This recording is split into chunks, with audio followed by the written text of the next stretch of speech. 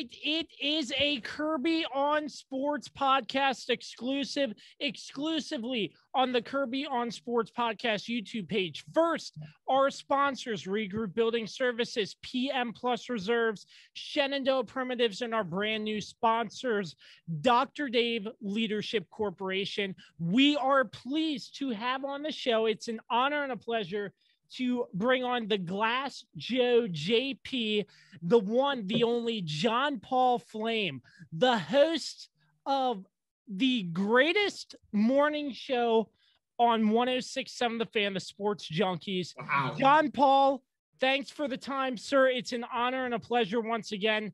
How is everything? Everything's good, Josh, man. Finally glad that we can hook up and make this thing happen. I honestly feel like I'm on the Junkies right now for some reason, but I'm interviewing the host of the Junkies. So, I mean, well, then your intelligence level just dropped. Junkies. I guess so. But first and foremost, I mean, a lot has been going on, but I want to sort of start with a pretty loaded question here. I know some about how the Junkies started, but I would like to get a brief summary on how the Sports Junkies started.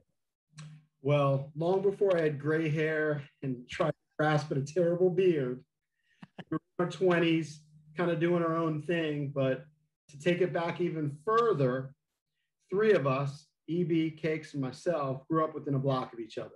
And we've been friends since kindergarten.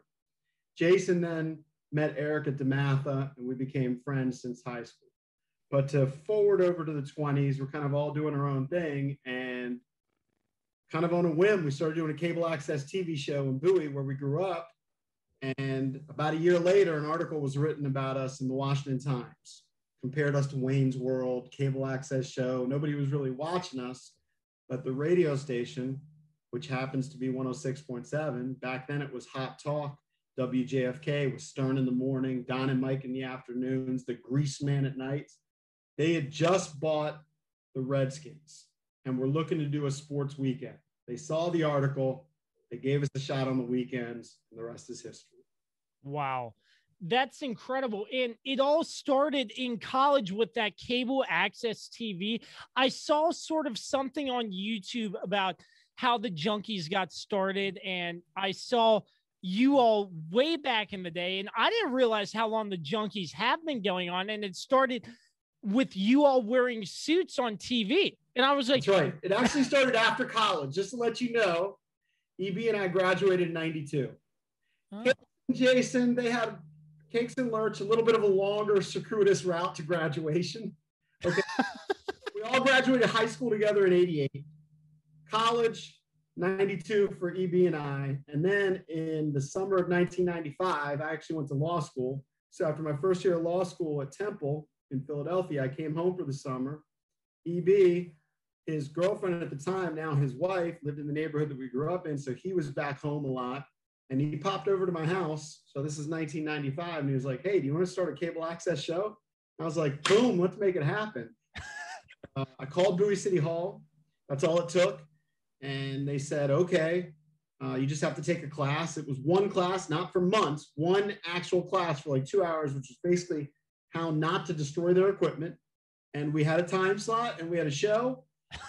Jumped aboard because, so it was going to be me, EB, and Cakes. The day that we were going to do our first show, Cakes had to work a double at Toys R Us and said, I can't make it. Who can we call? Eric and I looked at each other. We didn't want to do a two-man show. We said, who can we call who's living here, who knows a little something about sports? And it was Jason, a.k.a. Lurch. And Lurch was by far the best on that cable access show. He had a little background as a DJ at Salisbury. He had done some TV stuff. He just looked good on camera. EB and I looked completely clueless. But the thing is, we realized that very first show, as bad as it was, that it was fun. And we kept wanting to do it, and we kept wanting to make it better because it was fun, and we were having fun together. And here we are, more than 25 years later, we're still having fun together, which is the main kind of crux of the show. Yeah, I mean, when I listen to the Junkies, it's basically you got to get your fill on sports, and you do that pretty darn well with all the guests you get on. You get Peter Laviolette, for crying out loud, like these coaches who come on the show, and it's mixed in with entertainment. And that's why I think the Sports Junkies is so unique in a way, because you mix in your buddy John Feinstein. I saw that episode where you all were trolling him. I believe, I forget who it was, Valdez or something, trolling him. And then, I mean, you get the movie section with Kevin McCarthy. It's not just sports, it's a mix of everything. And I feel like that is the perfect morning drive to start your commute, wherever you might be, stuck in traffic on 495, heading down the 95 or whatever it may be. I just feel like it's perfect morning radio. Thanks. I mean, it's a great compliment. Really, the show's about four friends. So if you go out with your buddies, what are you going to talk about? Probably a lot about sports, but you also might talk about a waitress. You might talk about something ridiculous in your life, talk about something in the news. And that's really what the show is all about. Now, because we've been doing it for so long and we've been successful, we're able to get those guests like a Peter Laviolette, the head coach of the Capitals. We've built relationships over the years, but at its core, the show is about four buddies hanging out. And that's really what it's always been. Yeah, does it affect you all at all, four buddies hanging out, that you have to get up so early in the morning for an early slot show? Look at my eyes, Josh. It clearly affects me. All right? When we started the show, I'm not saying I was some Ben Affleck handsome dude, but I didn't have these bags. Now, natural age, like when we started out, we were kind of like these frat boys. Ironically, none of us were in a fraternity, but I think we had kind of that sound because we were all in our 20s. Some of us single. We're hanging out. We started as a weekend show, Saturday nights, 5 to 8. We're having a blast. And now we all have kids. We all have kids who are like in college. It's crazy. That's how long we've been doing the show. How old are you, Josh? I'm 22. 22. So we started the show when I was 24. The rest of the guys were like 25, 1995, right? So I'm October. I'm the youngest junkie. But we were all 24, 25 when we started that cable access show. So we're young, cool. We don't have the gray hair. So time has passed. We've gotten older. It's crazy. We now cover some of the sons of guys we were covering 25 years ago in the leagues, you know? It is crazy. Hardaway back then, now we're covering Tim Hardaway Jr. That's the kind of way it is. But kind of the cool thing is we always are picking up new audience, but there are so many people that listen to us back then that have stuck with us for 25 years. And then there's the interesting part too, that sometimes there are people that listen to us 25 years ago, 20 years ago, and now their kids come up to us and they're like your age and they're like, yeah, I used to listen to you guys in my car with my dad. I'm like, how old are you? 25. I'm like, holy crap. Oh my gosh. So sticking with the junkies and stuff, can you pinpoint after all these years a favorite memory you have while recording the junkies? Wow, that's really hard. I know it's loaded, but we've had a lot of great experiences and had a lot of great people on the show. But for me, I grew up in Bowie, Maryland. I had 3 posters in my bedroom. I had Eddie Murray, I had Jim Palmer, and I had Cal Ripken Jr. 3 of the Orioles. They were my favorite team growing up. Wow. When we got to meet Cal and have him in studio and build a relationship, that's always going to be at the top of my list. Like, it's incredible to me that Cal, like, he kind of likes us. I mean, I haven't had the pleasure of being over at his house, but Jason actually played hoops with Cal twice at his old place. He came out to our golf tournament. Oh my. Great to us over the years. So to me, that's kind of always top of the list. Wow, that's incredible. May I ask where this falls on the list where EB's mother did not choose the 5-star technician, Crop Metcalf? You know what? She's been a great joy on the show. Really enjoy hearing EB's mom. Our other mothers, I'll tell you, my mom, who just passed away, she would never want to come on the air. And I think the same thing for both Jason's mom and Case's mom. But Mrs. Bickle kind of enjoys it. She's a hoot. She tries to set us straight. I mean, she's been trying to set us straight for 25 years. She doesn't like some of the topics and some of the ways that we talk about things. But she does love the show. She's always been a support of the show. And actually, her husband, Reverend Carl Bickle, who grew up, I grew up across the street from EB. So our families have been intertwined basically my whole life. And Mr. Bickle actually used to record the Junkies on cassettes when we started out. Wow. About 77 shows deep. I would listen to each show as I was driving to and from Philadelphia.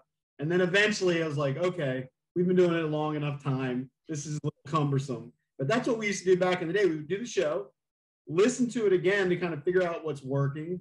And we're long beyond that now. We'll just, it's fine. Yeah. So do you ever go back and listen to your old shows anymore? No, God, no. Yeah.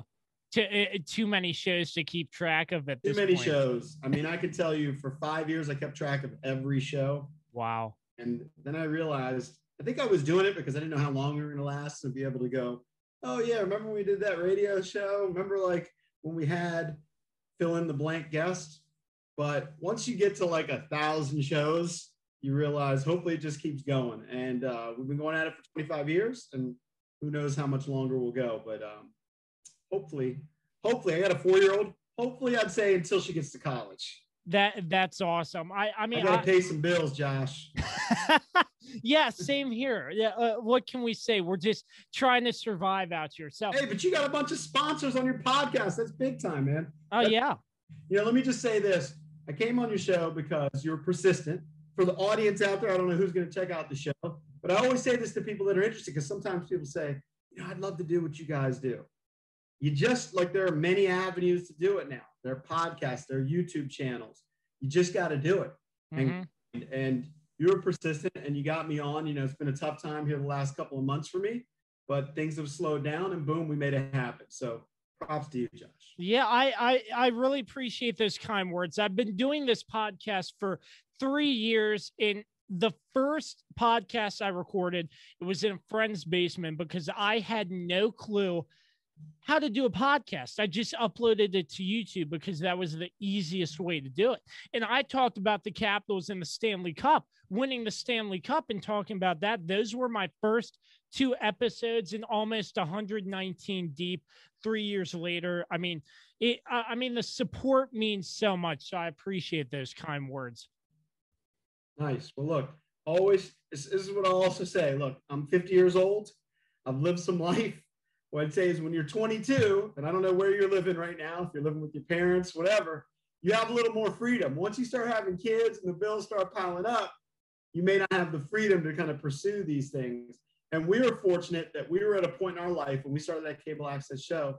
Yes, I was pursuing a legal career. I was in law school. Eric was in grad school. But we weren't married. We didn't have a bunch of kids. Cakes had just gotten married. So we had the ability to go for it.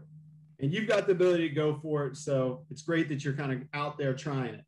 Absolutely. I appreciate that. So let's get into some sports talk now.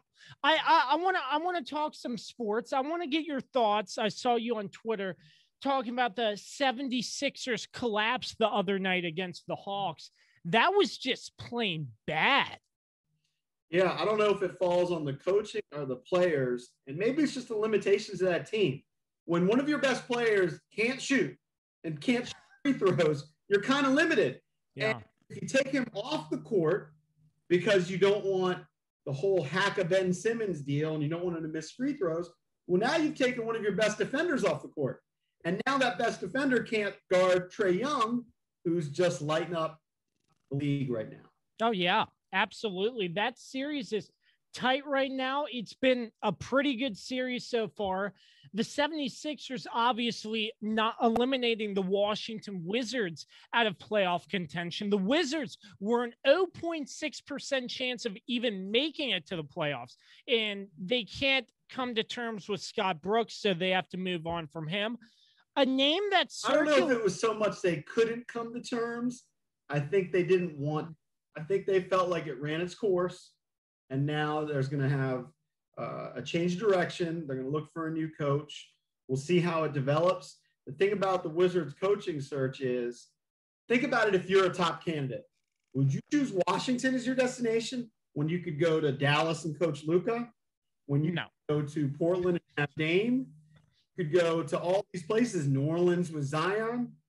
Like, the Wizards do have two great stars. Russell Westbrook is amazing. I love him. In fact, I'm in my son's room. You see him in the background there. I love his intensity. He's only got 2 years left in his contract. He's in his 30s. You know, Bradley Beal's got 1 more year and he can opt out. So I don't know how attractive the job is compared to a Celtics job or the Mavericks job or the Blazers job. So we'll see what happens, how it shakes out. So a head coaching candidate that's been circulating around, Wes Unseld Jr. Do you know anything about him? Because I had no clue Wes's son was even a coach in the league. I've heard he's kind of a defensive wizard, but EB mentioned this on the show today. If you simply look at the history of coaches in Washington since they won a championship in 1979, there's only one with the winning record. So as much as people can say Scott Brooks wasn't the right guy, to me, it's more about the personnel. And Tommy Shepard, we like him. We had him on the show this week. He's the GM of the Wizards, took over for Ernie Grunfeld.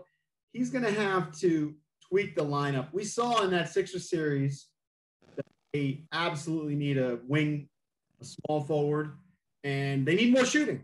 So hopefully they can do that in the offseason. To me, that's far more important than the head coach because, you know, put in the best head coach, whoever you think the best head coach is in the NBA, put him in Scott Brooks's seat for that Sixers series. Do you think there's a different outcome? I don't. Yeah, of course. So Tommy Shepard obviously replacing Ernie Grunfeld. I feel like he's doing a pretty good job from what I've seen. I mean, obviously, there's still some work to do with the Washington Wizards, but having Tommy Shepard in that front office pick a new head coach, I think that's the right direction to go in my opinion. Yeah, I like what he's done so far. That trade that brought in Daniel Gafford. Look, I'd never heard of Daniel Gafford. Turns out he's a pretty good player. And so they've made some nice moves.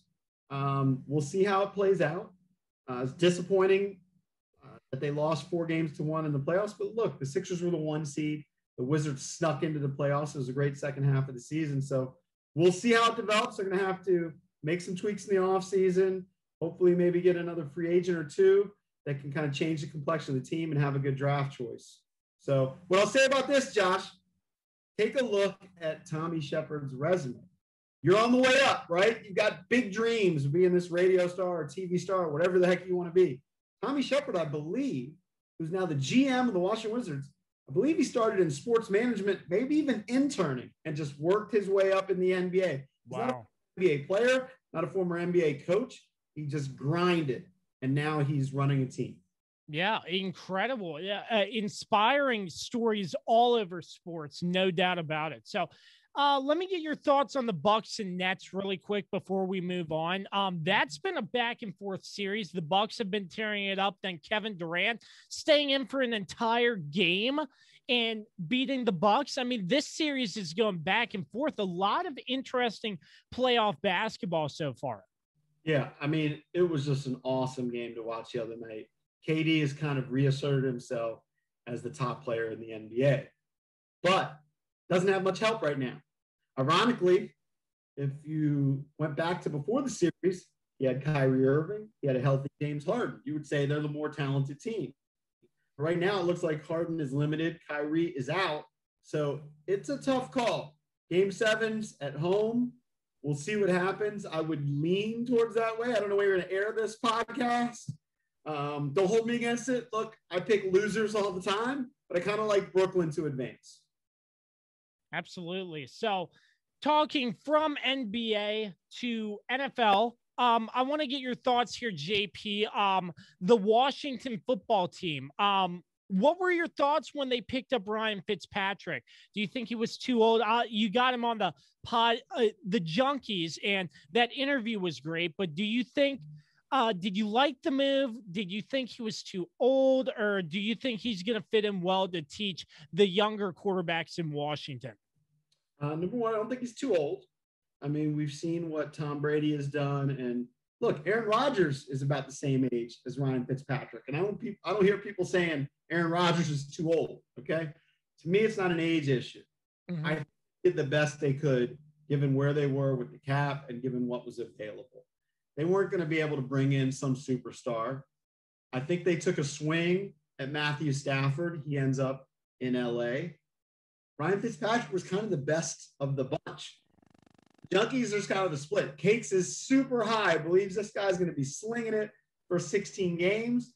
I'm less high on it. I think there's a possibility that happens, but he's also Ryan Fitzpatrick, okay? Ryan Fitzpatrick is going to have games where he throws a couple of interceptions, and they've got a guy in Taylor Heineke that's intriguing, and he's going to be there behind him. And everything we hear about him is he knows the system, coaches like him, Turner, the offensive coordinator, likes him. Seems like the head coach, Ron Rivera, likes him. So he's lurking. If you get a couple bad games from Fitzpatrick, I could see them going to Heineke in the middle of the season. You know, we hear that there's going to be an open competition. That's probably not the case. I think that Fitzpatrick's making 10 times the amount of money that Taylor Heineke is. So is it really going to be an open competition? Probably not. But if the team struggles and Fitzpatrick struggles, they'll probably make a switch. So I'm kind of waffling. I don't know how great he's going to be this year. I could definitely see a scenario. Look, we went through the schedule. We do it all the time on the Junkies. It's a fun thing. You go through the schedule, right?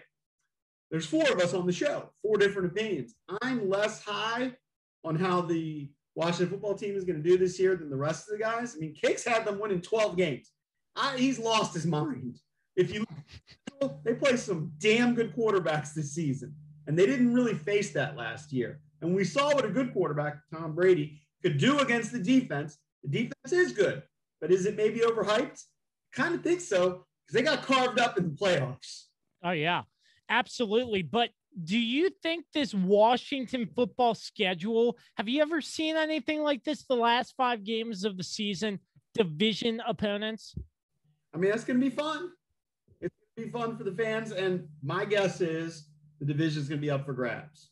Is Washington the favorite? A lot of people want to make Washington the favorite. Maybe they are the favorite. They won the division last year. But look, you faced a Dallas team with Dak Prescott. I mean, at one point, they faced Ben DiNucci. Had you heard of Ben DiNucci before that game? Yes, okay. I have. You had. Well, good for you, Josh, because I have. I'll be honest. Raise your hand if you haven't heard of Ben DiNucci. Okay? Well, I live an hour from Harrisonburg. That's why. To face backup quarterbacks, okay? Many games they face backup quarterbacks. This year, they're going to be facing the likes of Brady and some of the best quarterbacks in the game. So it's going to be challenging. Absolutely. So Washington football talk. Once again, we're joined by John Paul Flaim, the host of the Sports Junkies on 106.7 The Fan. Find him on Twitter at GlassJoeJP. He has exciting content Monday through Friday on the Sports Junkies 106.7 The Fan. Before we wrap things up, I was reading up, just getting sort of a biography on the Sports Junkies and reading certain key moments. I want to get your thoughts on what you and the rest of the Junkies' reaction was when Joe Beninati announced after the Caps won the Stanley Cup that the Sports Junkies would be a part of that Stanley Cup parade, and how much it meant to the Sports Junkies after everything you all have been through, from every time Pittsburgh beat Washington in the Stanley Cup playoffs to avoid them winning a cup, to finally them getting over the hump, winning Lord Stanley's Cup. Well, we were incredibly honored, deserving. We're no different than any other fans, except we host a radio show and our station carries the games. It was an absolute thrill. I played sports my whole life. EB and I used to play one-on-one hoops. We used to play one-on-one soccer, one-on-one baseball. We grew up across the street from each other. Cakes down the street. We played sports all our lives. Never could we have imagined it would be part of a championship parade, like to be in the parade. So it was incredible. You're a little bit torn because we didn't do anything. I can barely skate. Most of the guys can barely skate. Cakes is probably the best, and believe me, he's not good on the ice. I've seen him on the ice. We played in a Capitals media day, and it was ugly. but yeah, it was an absolute thrill. So that's how I'd say. And undeserving again, we have championship rings. It's crazy. I've got championship rings from the Capitals and the Nationals. If I'm ever in a pickle, I'm going to hawk them. I'm not going to lie. But right now, I have 2 championship rings that I can display. That's awesome. Was it a surprise when Lord Stanley made an appearance at WJFK during one of your show? A little bit of a surprise, but we've been doing the thing long enough, and I know that they kind of do a tour every year with the Stanley Cup, so that was kind of cool. And you got to interview the keeper of the cup too. That show was pretty fun. I've watched it multiple times, and that was it the Nats or it was either both of them or one or the other. I might be getting them confused, but I remember after one of the teams won the championship, the morning after, you all popped champagne or something and had like a celebration on air the whole time. Oh, I think it was, I'm going to guess that it was the Capitals because that was the first one. Look, I know I never believed that there was a DC curse, but a lot of people did. A lot of people were like, this town is cursed. We're never going to have a championship. And you talked about the history, the disappointments, Game 7 losses, the series with the Pens. Like, they finally got over the hump. So it was a huge celebration. Like, that's one of those things. Yes, we host a sports radio show. We're a morning show. We took over for Howard Stern, all of these things. But at the end of the day, like I said, we're 4 friends who are sports fans. And it was just fun. Like, it was amazing. Like, that night when they actually won it, it was like Cakes ran out to Dick's to get gear. We got gear. We're losers like everybody else. We just wanted to get gear and like celebrate. Of course, Cakes ran to Dick's. Yeah, I didn't want to out myself. I didn't, but I actually sent my wife. Oh, man. Yeah. The thing for me, I did the exact same thing, but I was too lazy to go out. So I just ordered it online and it took about 4 days. But I mean, it was probably one of the best championship runs for me because it was the first in DC history, not only your radio show, but probably all the radio shows, sports radio shows in DC were going over the edge because the Capitals won the Stanley Cup. And then the year after, the Nats winning the World Series, that must have been great as well. No, it was awesome. And, the really special thing with the Capitals was it really built.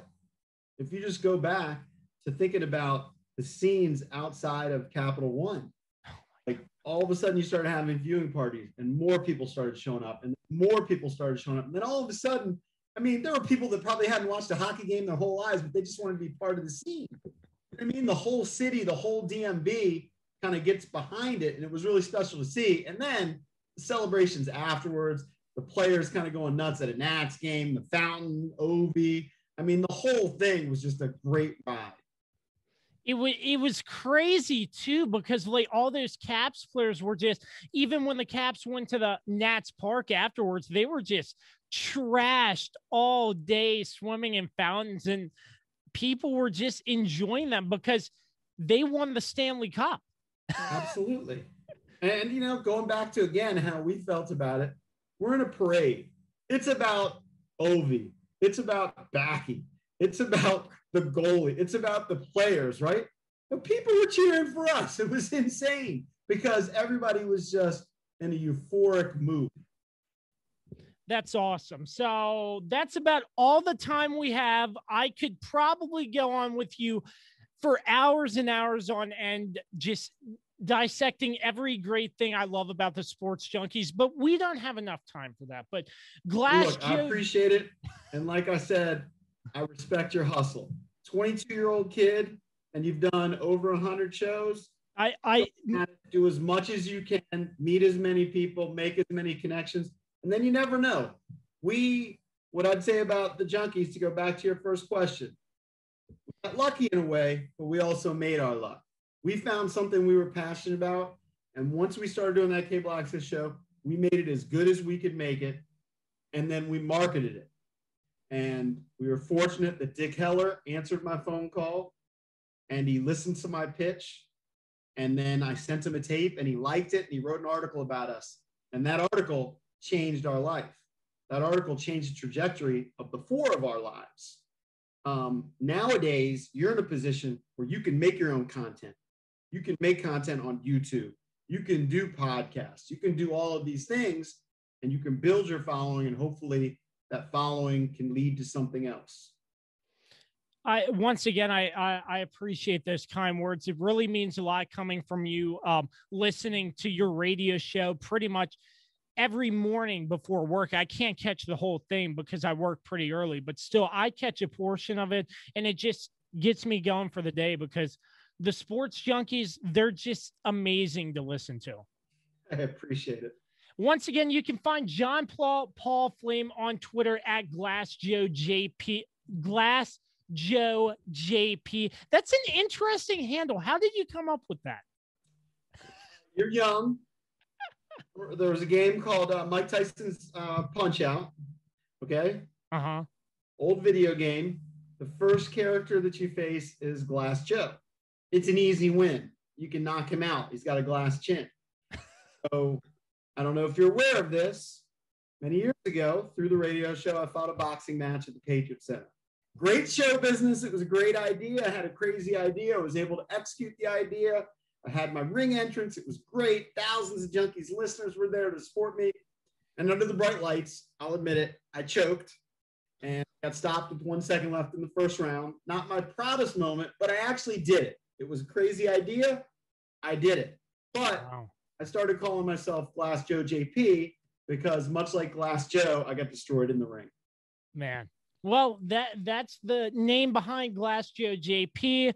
Once again, for our sponsors, Regroup Building Services, PM Plus Reserves, Shenandoah Primitives, and our brand new sponsor, Dr. Dave Leadership Corporation. This has been another Kirby on Sports podcast exclusive interview.